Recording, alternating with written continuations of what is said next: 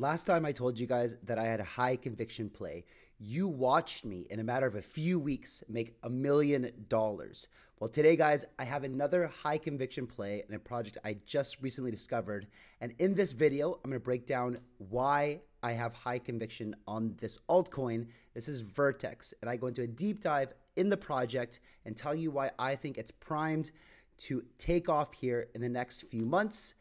All right, guys, if that sounds good to you, make sure you like the video. Subscribe to the channel if you're not already. What up? My name is Kyle Chasse. I've been in crypto for 11 years, bringing you guys all the alpha that you need to know to take full advantage of this upcoming super cycle. All right, guys, now I want to prime this off by saying that I don't have as high conviction as I did in Chainlink, but I do have high conviction enough to where I went and bought a big bag of this today. I'll also tell you somebody else who's thinking about waiting to get on this and why I disagree with that person. That is Ran. And I'll go from Crypto Venture. I'll go into that, all my reasoning and logic why as well. And just full transparency, guys, like I could be very wrong in this video. We all could be wrong, but I'm going to go through the data and show you guys why I'm very, very excited to share this with you. And you make your own decision at the end of the video. All right, guys, let's get into it. So first thing we're going to talk about here is I'm going to give you a little bit of background, okay? Now, if you watch my video where I talked about decentralization as you know, I think the title was something like CZ predicts the next, hot narrative. Now, that is becoming more apparent than ever. So we're going to go and talk about that here just for a little bit, just for a second here. So first off, I'm not going to read this for you, but what you need to know is that the CFTC now, this time, is coming after Bybit, which is unfortunate. And basically what they're doing, what they did is they sent, and I'll show them to you. They sent these letters to all the Coinbase users and said, "Dear customer, we write you to inform you that Coinbase has been served a subpoena in the above referenced matters seeking information related to your account and account transaction activity. No action is required from you, but Coinbase may respond to the subpoena unless served before November 30th with a motion to quash or other objection to the subpoena that has been filed with the court, including by sending information concerning your Coinbase account to the Commodities Futures Trading Commission." So this is quite unfortunate. Basically what happened is CFTC went to Coinbase and said, "Guys, I need you to give me the customer information of anybody that sent funds from Bybit to Coinbase." And they're doing this to be able to see which Americans were and using Bybit, right? And so they can start looking into this and building a case against Bybit. So this is building the case for, I just explained this to you. So this is building a case for why decentralized finance or DeFi is very, very important here. And you can see that this is a pretty good thread here. They said they took the Binance settlement money and shoved it straight into a case against Bybit. When I said the establishment Democrats hate crypto, I mean they truly just want things to completely die. There's two correct takeaways from this. Otherwise Coinbase stock is literally going to infinity.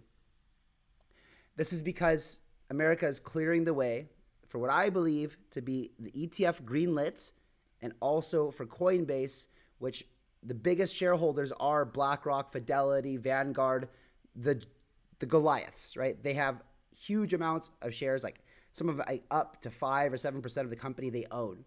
So of course they want Coinbase to fly. And number two is DeFi perp dexes need to get their act together because the use case has never been higher.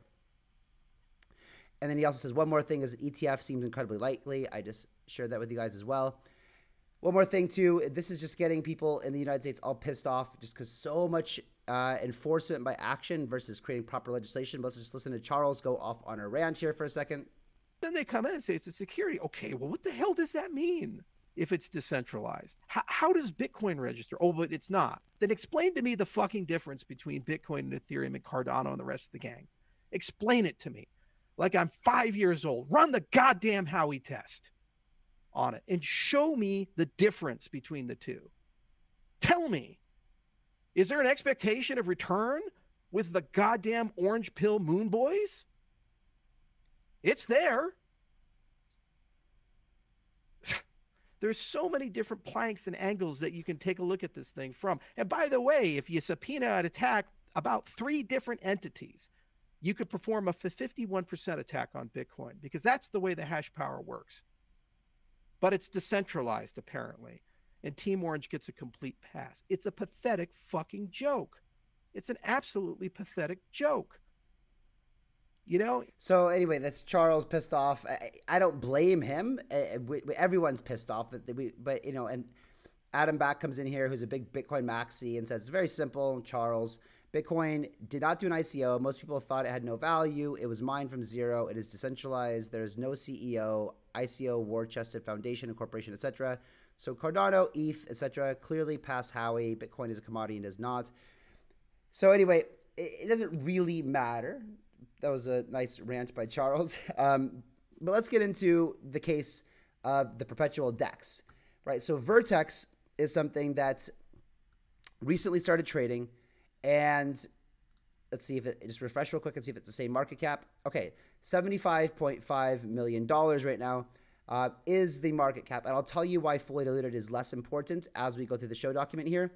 But basically, to be very, very clear, I feel like we can rely on the market cap number exclusively, at least for the next 5 months or so. And I'll show you why when we get into the token locks and the emissions in just a bit.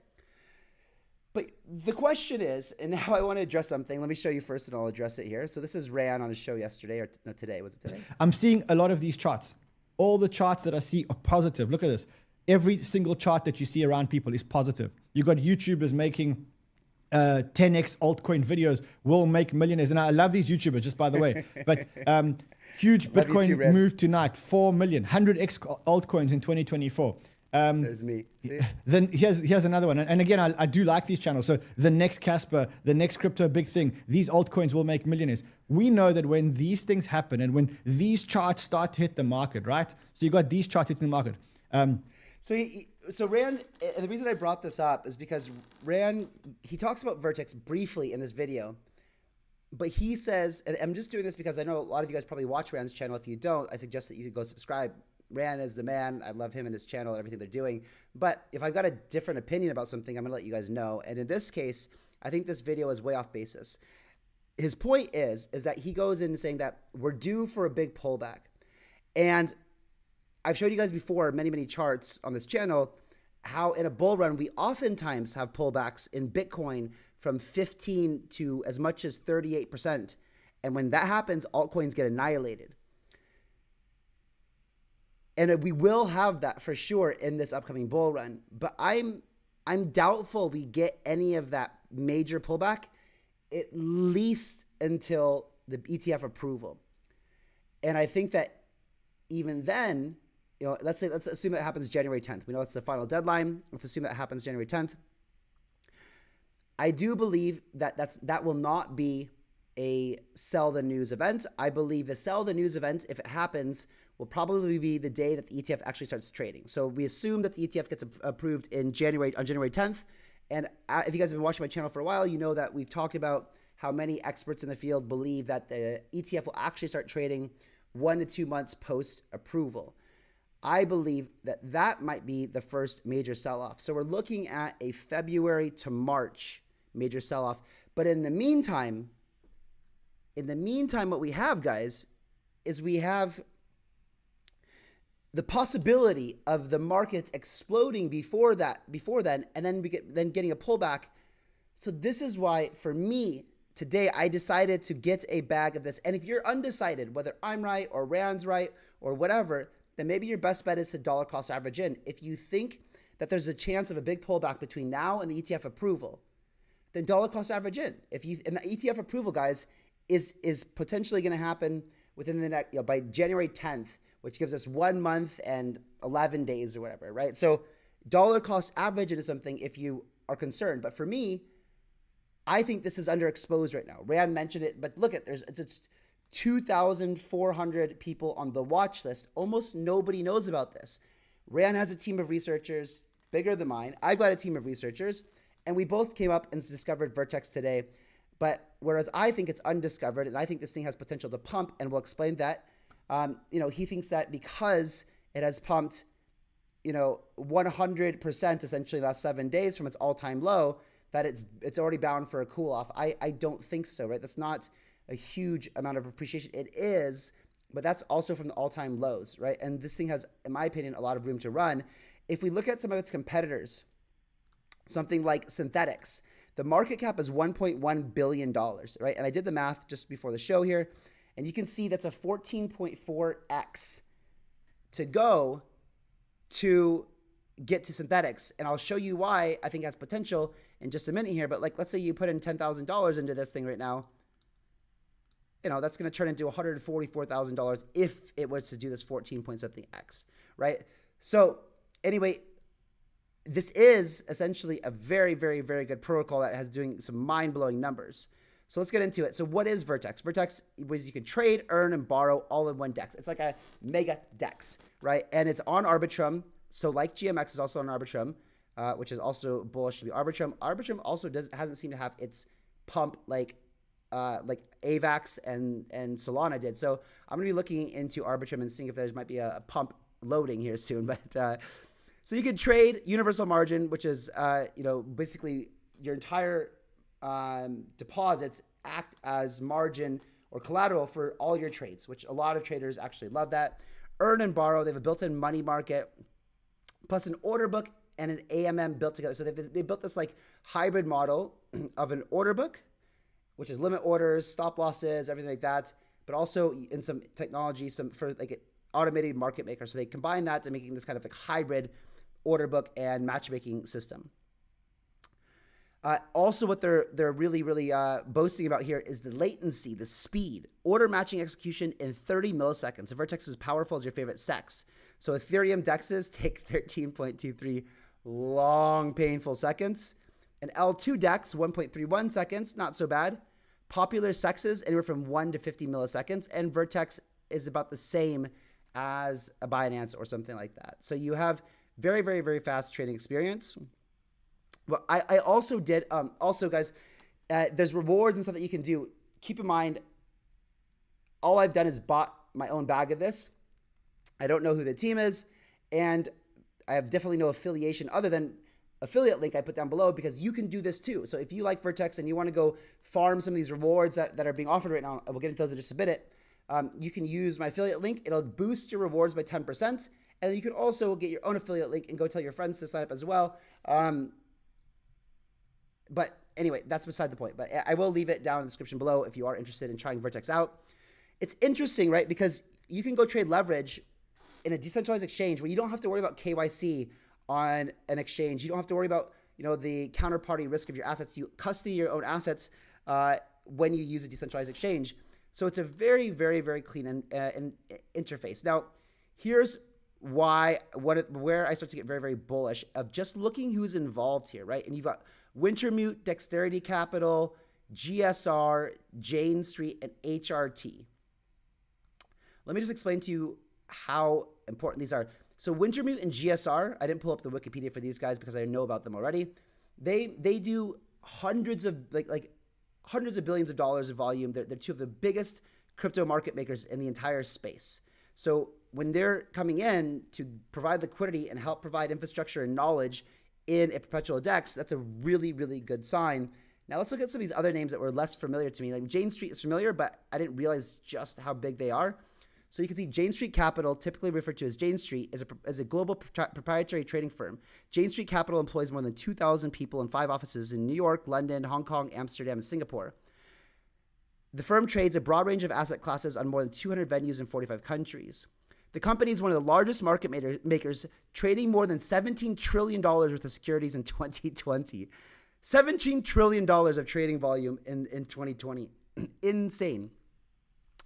So this is Jane Street, right? Jane Street is huge. Now let's go look at Hudson River. So HRT is first and foremost a math and technology company. We are engineers and researchers working on as one team to solve difficult problems and trading millions of shares a day on the world's financial markets. So it's a technology and a math company. We are engineers and researchers working as one team. So what I feel is going on here, well, let me just give you some more stats. Hudson River Trading, a quantitative trading firm headquartered in New York City and founded in 2002. In 2014, it accounted for 5% of all trading in the United States. That's nuts, guys. Nuts. So And they in 2021, the first quarter, they made $1.2 billion. So these guys are massive. And then you also have Dexterity Capital. Not a lot about them here, but making crypto markets fast, liquid, and efficient. Consistently redefining algorithmic trading for all areas of the cryptocurrency world. We specialize in market neutral strategies. That means we thrive regardless of whether the bulls, bears are winning, with offices in San Francisco, New York, London, and we run strategies 24/7 around the globe. So you can see, guys, that there is a pretty powerful set of investors and partners here involved in Vertex. Now, I don't know to what extent, if they're just investors, if they're market makers, but I don't think that Jane Street would come along and just invest into anybody. Jane Street is like very traditional, very old school. And what I have a feeling is going on here is these guys came together and they said, let's build, and they know that where we're heading, right? If you believe in decentralization, if you believe in DEXs, if you believe in DeFi, then building the world's best decentralized perpetual exchange and spot exchange and money markets is extremely interesting proposal. So why not get together with your other massive whale buddies and build something sick? And this is what they've actually done here. So, when I went and got involved and looked at what they were doing here, this made me pretty interested in getting involved. I also believe that having these powerful market makers on board are going to support the token price. And again, none of this is financial advice. Do your own research. This is just what it's making me feel. My thoughts, my logic going into this. So it's a powerhouse. Now, I did have it showed to you guys a while ago. I talked about the different perpetual DEXs, right? GMX and DYDX and things like this. And I want to bring this to your attention right now because DYDX is about to unlock $500 million, their first major unlock here, 30% of the supply. And so if you are holding any DYDX right now, you need to be aware of that. This could significantly affect the price in the short term. And so I just want to bring that to you guys' attention because we did talk about that recently, DYDX. Now let's look at the token metrics for Vertex. What we really want to look at here is we really want to look at the founding team, we want to look at advisors, we want to look at early investors, right? And the initial token phase as well. And then we need to go ahead and look at the emissions. So we know that right now, as of launch a few days, like 5 days ago, whatever, there's 16% of the circulating supply. And we know that at the end of year one, there'll be an additional 27.58%. So when I first looked at this, I got a little bit worried thinking, wow, 27, almost 28% of circulating new inflation coming. But when I looked at the actual emission schedule, which is here, you can see that, so we're basically here at Genesis, right? And what we need to look at is when does a team and early investors and team start getting their tokens? Well, in month 6. So if we think of this as month 1 is basically December, January, February, March, right? And so April, May. So basically the halving, we're not going to have any big unlocks happening from investors or team members. And so that's why I think that we have, I don't know that we'll see major pullback. This is, again, why another reason I disagree with what Rand's saying. And his logic makes perfect sense, right? He said, I want to buy this token cheaper. And if it never goes cheaper, that's fine. I'm okay in just not having it in my portfolio.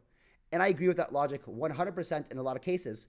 I just happened to go in a deeper dive today and look at Vertex. And I believe that there's not going to be a lot of sell pressure coming forward because there's just no more major unlocks. Sure, there was 10% from the initial token phase that's unlocked. So I don't know how much of that will actually end up coming out. I don't know what their gains are either. But I believe that people are now, if they haven't dumped in this first few days, if price has gone up, they're probably going to hold on to that. You might see some minor sells, but I don't think we're going to see a 50% pullback like Rand was talking about. He didn't say that specifically for Vertex, but he said overall. If he said Bitcoin can have a 30% pullback, which means alts come down 80, 90%.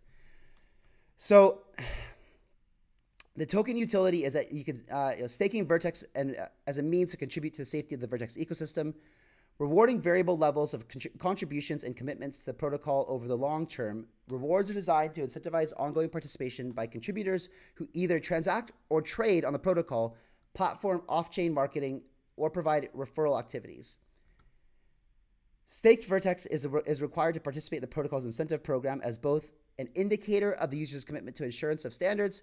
Beyond this requirement, staking Vertex generates a user score known as VOVRTX that also plays a significant role in incentivizing security for long-term commitment. So basically what happens is you go stake your Vertex tokens. The longer you stake, the bigger boost multiplier that you get. And there's a lot of rewards mechanisms built in here. If you add LP by joining the liquidity pools, you get protocol fees.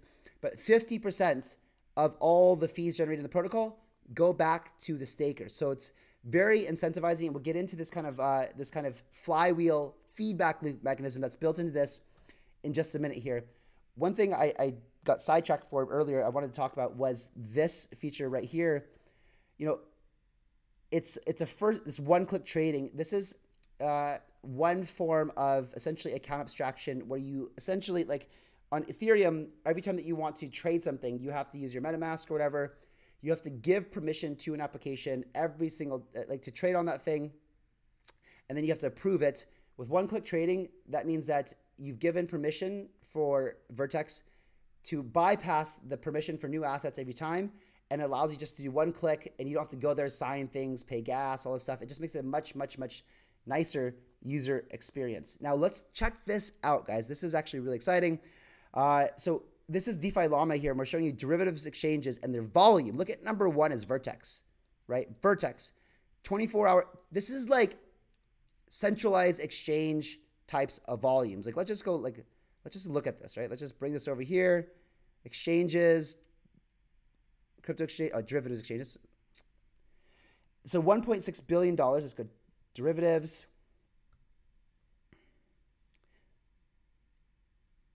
So it's not far off here from like KuCoin, for example. It's it's not quite up to the level of like BitGet or OKX or whatever, this deep coin that looks very, very funny, weird. But anyway, it's big volume for a decentralized exchange. This is massive. It's doing daily volume bigger than DYDX, much big, almost 10 times, like bigger than 10 times GMX. So much bigger than everybody. DYDX is the second, and it's still crushing it by like 50% more than DYDX. Lifetime volume, cumulative volume is $20 billion, guys. This is like no small feat. And you can see all the statistics here, guys, are up and to the right, exactly what we want to see for positive growth in a protocol. You can see in the early days at launch in April, there was not a lot going on, and then boom, explosion. People are catching on. People are using it. This is what you want to see. You want to see statistics of growth. Trading volume, cumulative trading volume is this pink line. Daily volume is this is it weekly? I don't know. Weekly volume. But stats are up and to the right. New users coming on. You can see cumulative new users coming up on board. Very, very nice to see. Protocol fees. Everything is very, very good here. And you can see that they've 24-hour trading volume, all-time highs for them, $1.57 billion. Insane. So another thing that's going to feed this whole loop here is the ARB incentive program. We've talked about this before. I think it was the STIP incentive program. So what happened is that Vertex applied for the Arbitrum incentive program. They got approved for 3 million ARB tokens. And so that is getting fed into the more that you're trading on the DEX, the more that you're going to be rewarded in extra ARB tokens. So you can earn both Vertex in rewards fees and ARB tokens in rewards fees as well. This is going to feed at least for the next 3 months, but probably for the next 6 months or something like that. Perpetual high APY for people who are using this exchange. And so you can see this goes all the way until, so ARB trading incentives go until January 31st. So we're going to continue to see higher volume, which means higher fees. Higher fees means more rewards for stakers. The more rewards for stakers, the more that they're going to stake to get more rewards. And it's this positive feedback loop, at least until the end of January. But the Vertex tokens also perform the same way. So even though when the ARB incentive runs out, you'll see, and we'll get into that just a second here. So ZeroXMai says on Vertex, doing more volume than DYDX, more fees than synthetics, but trading at an FTV 1/8 and 1/3 respectively. I've made the case why I think FTV is less relevant. Right now, we can reassess this thing in 4 months from now. But I think that we're going to see bullish momentum in the next 4 or 5 months. We know that we've got 5.5 months until we have more token unlocks coming. And so we'll reassess. But even if we look at it, the token unlocks after, it's not huge. It doesn't increase tremendously. You can see on month 6, it goes from, inflation rate of 1.31% a month to 2.89. So it's bigger. It's double. But if we're well into a bull market right now, it's easily to be absorbed, especially if this thing just completely takes off. Another thing too that I want to show you too is just remember this too. I think what's very, very interesting here, guys, actually, this blog post. So crypto trading protocol Vertex eyes institutional traders on Arbitrum. Now you can tell from this cap table that they are looking for institutional demand. These guys are institutional over here. So the nice thing about this is if they are attracting institutional traders, then that means that that's going to increase protocol fees, which means that you, with staking this token, getting in fairly early, in my opinion, can reap the benefits of high volume, high protocol fees, getting paid back to stakers. This is a really cool thing, in my opinion. So where were we? We were here. So this is showing you. I have to verify this again. I looked in the dashboard. I didn't see the same kind of results here, but I know that you can get up to 200% APY right now from staking Vertex. This thing here says, 375% or something like that. So I don't know how this guy came up with this thing, but he also says another element of price action is that people have recently discovered Vertex staking and its APRs. The team has mentioned 50% of trading fees will be distributed to stakers. Using this versus the dollar value of Vertex staked, we can see how ridiculous APRs currently are. Oh, so I guess instead of calculating the dollar percentage of APR like they're doing the dashboard, he's saying that with the price increasing, it also increases your APY in respect to the price increase of the token. Okay, so now we'll go into, he gets into some of these, So running the same delta neutral long spot short perp playbook as Blur. It's a mouthful. Say that 5 times fast. Running the same delta neutral long spot short perp playbook as Blur. Running the same delta neutral long spot short perp playbook as Blur. Whew. I expect this to go up much further when Vertex perps do eventually launch. Apes will ape in the spot to capture this farm APR. This happens all the time, guys. Like, it just creates this big flywheel effect, and people, this is how you essentially pump-a-mentals, right? So he adjusted some of this pushback, right? Pushback 1, volumes are fake and wash trading, etc. Now, this could be very, very true. But in this case, it doesn't matter if the volume is wash trading. Wash trading is when the market makers just trade back and forth, and they trade $1 million here, $1 million there, buy $1 million, sell $1 million.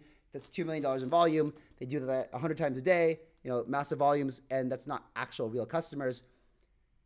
But we did show you earlier in the graph that actual customer growth was happening. But the point here is it doesn't matter. Whether it's wash trading or not, even if they are wash trading, they still have to pay the fees. Those fees are paid, they are on chain, and they are being redistributed to the stakers. So that's what we're talking about. That's the whole part of my narrative here, is that the staking fees rewards is going to drive more people to buy a token, which is going to charge more people to stake, removing circulating supply, less demand, less supply, more demand, pumps the price. Number 2, once rewards stop, then volumes stop. Vertex incentives are $4.5 million a month, are pretty much held constant for the next 6 months, so this isn't a huge problem in the short term. ARB STIP also adds flavor to help maintain volumes, $2.5 million over 3 months. So you can see that there's going to be, so this is why I'm very, very bullish, and I'm not waiting for a pullback here, because this flywheel is going to get airdrop, like yield farmers and DeFi maxis over this thing to farm these high rewards, at least in the short term. And high inflation is another thing. Valid pushback, but the only qualm I have, but I expect demand for Vertex staking to fully offset this plus more, which is what we just talked about. So another thing is Jose Macedo here, who's one of the founding members of Delphi Digital or Delphi Labs, which is one of the most highly respected research labs or research companies and investment companies in the space. They're based out of America. All kinds of the A16Z, Sequoia, everybody uses their research to help understand the markets. And Jose says Vertex is in my opinion the best on-chain perps product currently in the market. He says I'm a cross-margin maxi. So that's high validation from somebody. Like, I trust his judgment.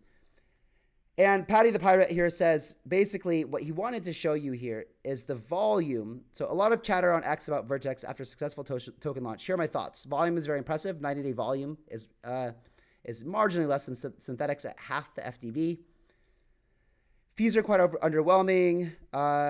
Fundamentals are probably irrelevant in the short term, which is what we've been saying here. Market likes the new shiny thing, Pith and Tia. And I don't think this is a good pump yet. I think you're getting early to this. Like, seriously. Vertex is not listed on Binance yet. It probably will with these market makers on board. I would not be surprised if a Binance listing was in the works next few months. Can see it going to $1 more very, very quickly. Now, you can see here that we've got synthetics here. Volume in the past 90 days, $11.2 billion. Volume in the last 90 days on Vertex is the same, basically, $11.2 billion. And like we showed you before, significantly less market cap. And again, you can refer and earn. So guys, I hope that you found a lot of value from this. I personally, after doing this research, have high conviction in this. And that's why I decided to allocate a fairly large bag, not as big as my Chainlink position, but I do think that in the short term, you know, when it comes down to making very, very, very good gains, it's probably hard to find something better than Vertex. All right, guys, that's going to wrap it up today. I'll catch you on the next one. See you later. Bye-bye.